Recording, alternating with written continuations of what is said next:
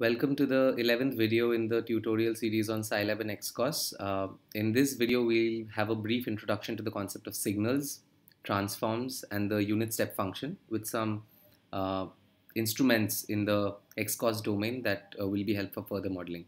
So before we do anything else, let's open up the XCOS modeling environment. So in order to understand what we are actually dealing with, let's take the step function from sources. Take a step function. We'll need a clock for plotting. From sinks, choose a C scope and simply connect the ports. Before we simulate the system, let's see what the unit step function is. So the step time is the point in time where the function will be applied. The initial value, let's keep it at 0 for now, and the final value is the value it assumes eventually, right? So let's keep it as is. Let's try to see how the function looks like. We can see we've entered an endless loop, and that is simply because in the simulation we need to set our final integration time. Let's set it to 30 seconds, which is the default refresh period of the scope. Now let's run it. And sure enough, we have the step function, and it's so called because it resembles a step in its shape. So it's applied at 1 second in time, and it has a final value of 1, right? But this is seldom how step functions are in nature. So we'll try to model a more realistic approximation of the step function, and that can be done by going to continuous time blocks and importing the transfer function block, right? I won't go into the details of transfer functions because that is into control systems engineering. I'll leave that for another video.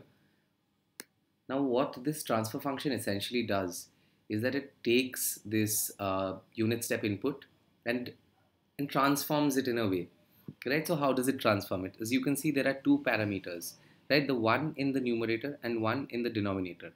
So let's start with the one in the denominator first. Okay, actually let me demonstrate through an example. Let's just simulate this system as is, right? Right, so we see something that closely approximates the step function but isn't as steep, right? So what happens is the term in the denominator, let's call it A for now. So 1 by A represents the time constant of the system, which means that at time equals 1 by A seconds, the signal will have reached 63% of its final value. So that should be 0.63 roundabout here. And as we can see, that it is at 1 second, right? Now it'll correspond to 2 here because we have started our signal itself from 1 second. So we have a delay of 1 second. So you can see that the 2 roughly corresponds to a 63% mark here, right? And the final value of the function is defined as the ratio of the numerator by the term in the denominator which does not contain s. So let's try fiddling with these terms. Now let's say if we have 4 here and 2 here, so we should have a final value of 4 by 2 of 2, and we should have a time constant of a half second because it's 1 by 2. Let's see how the system represents itself. Yes, our final value is 2 and our time constant has to be 0.5 seconds. So here it will be 1.5 seconds because we already have a signal delay of 1 second, right? So in order to understand how these two graphs are different, so what we'll do is we'll get rid of this. We'll get rid of this line. Right, we'll take these, okay, we'll have a single scope display only. So from signal routing, introduce a mux. As we've learned in the last video, a mux can be used for plotting multiple signals on the same scope. So let's plot this one and let's also plot the original signal, right? Control A, optimize.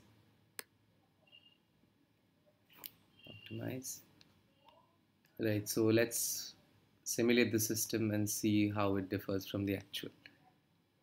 So here we can see, my god, Yeah, so here we can see the difference in levels. It's essentially because we've modified the final value through the transfer function that we've applied. Now let's say we actually changed it to have the final value of 1, then I think the changes would be more prominent. Right, yeah. So as you can see that the transfer function closely approximates the input curve, the unit step curve, but it does apply some sort of time lag, right? So it eventually reaches the final value, but there is a time lag, and that is denoted by the term in the denominator which does not contain the s, and the ratio of k and s, like the numerator and the denominator term not containing s, gives you the final value of the function.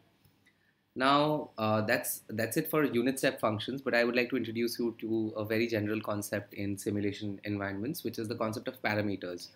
So in the simulation environment, go to set context, and here we can define the variables that we can use in our modeling environment. So let's say for this particular application, let's say k equals 4 and a equals 2, the graph we had before. Right now here, if we have to make this function very general, what we can do is we can call the same variables that we have defined in the set context part. Right, so it will give you the graph that we had earlier. And sure enough, it does. Right, so this is a very handy way of actually incorporating variables and not making your models too explicit, making them general, so that once you change one parameter, your entire model can adapt to that changed set of parameters. So that was it for this video, and I hope you found it useful. Thank you for your time.